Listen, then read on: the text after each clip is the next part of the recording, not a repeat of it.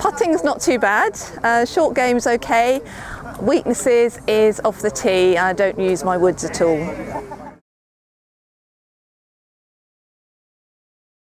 Okay, Helen, handicap 36, never uses a driver, but I've hopefully given her a bit of confidence to use a driver, largely because she was choppy.